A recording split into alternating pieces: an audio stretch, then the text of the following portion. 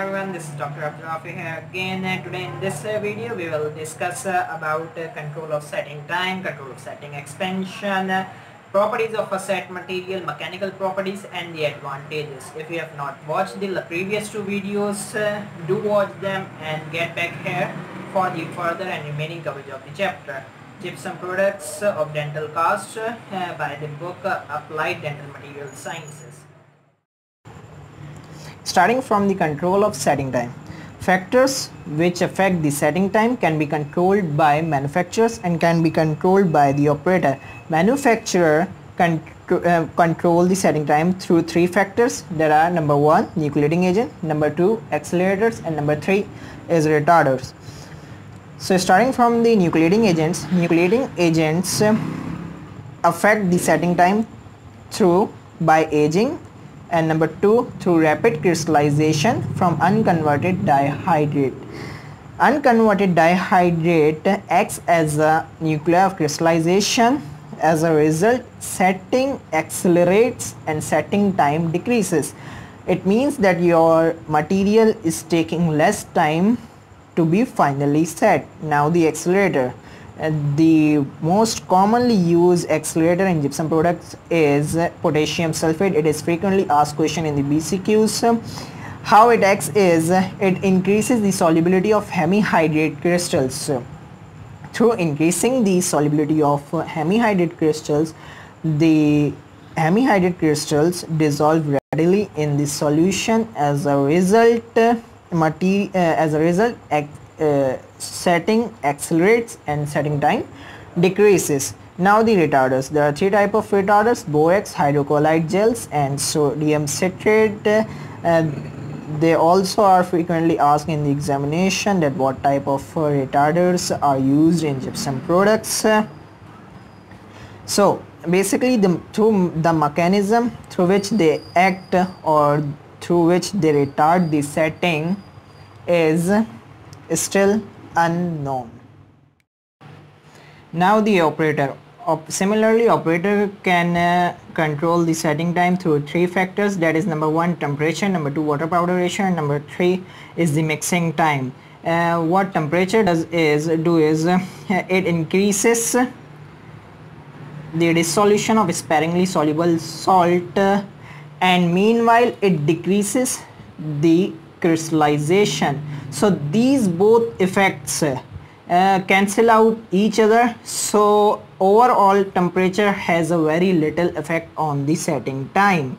Now the water powder ratio. If the operator increases the water powder ratio, it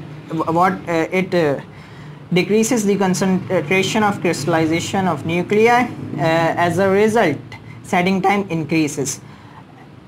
And when you decrease the water powder ratio, the concentration of crystallization increases, setting accelerates due to the availability of nuclei of crystallization, and then the setting time decreases.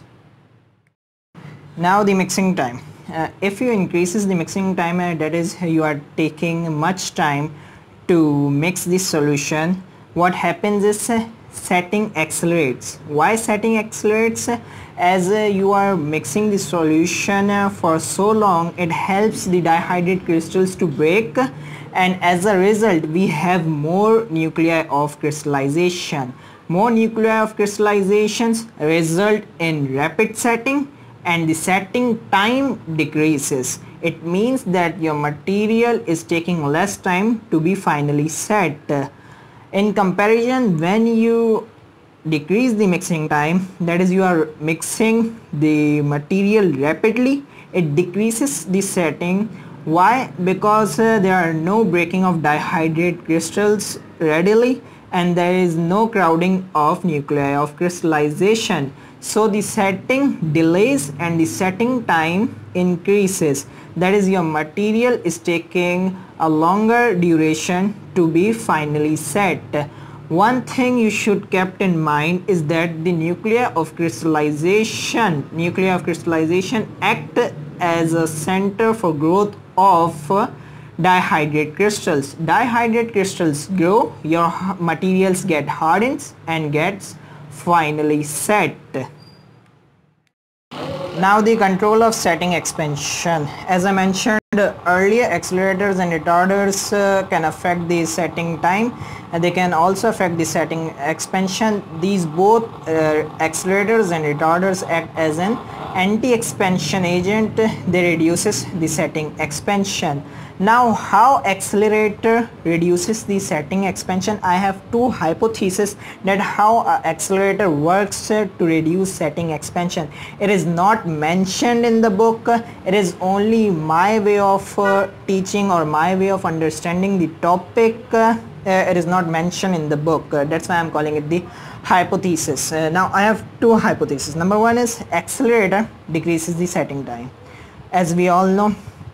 So as the setting time decreases, there is not enough rise in temperature.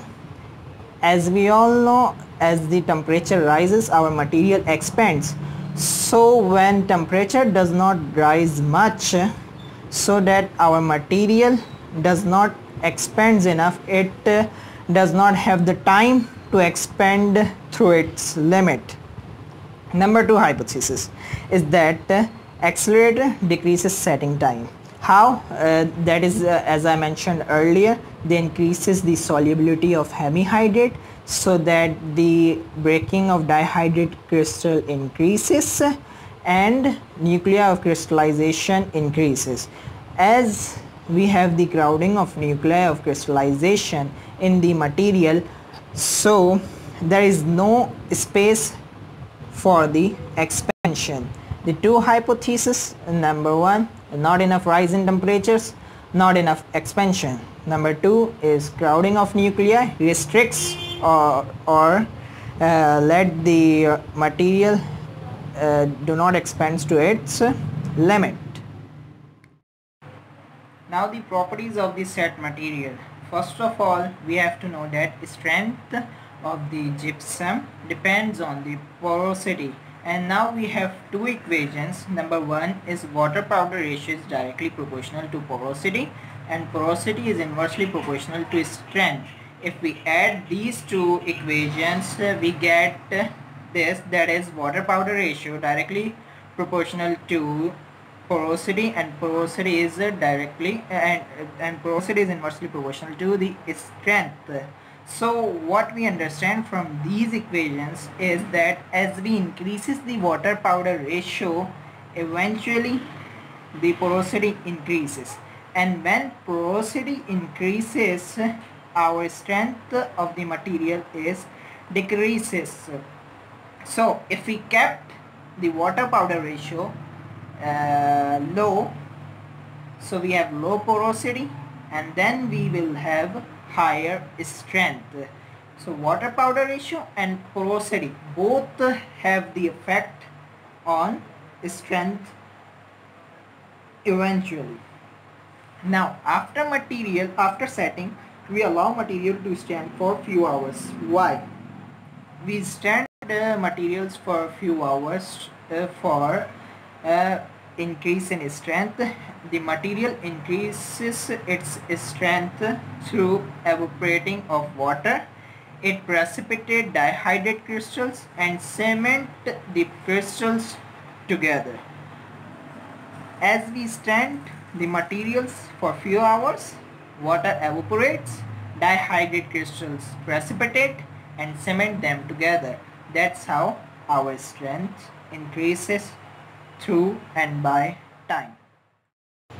Now the mechanical properties of the gypsum. Gypsum as a material is very brittle.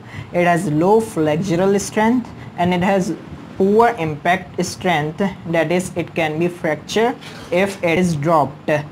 Impregnation of acrylic resin modifies mechanical properties of gypsum. If we add acrylic resin in gypsum powder, then we allow it to set, it will eventually have the higher mechanical properties. Now the advantages. Gypsum is very easy to use as a material. It is inexpensive and it has good dimensional stability, that is dimensional changes occurs before and after the set of material is very low. and it has good dimensional accuracy as well. It can record the fine details of your impression pretty accurately.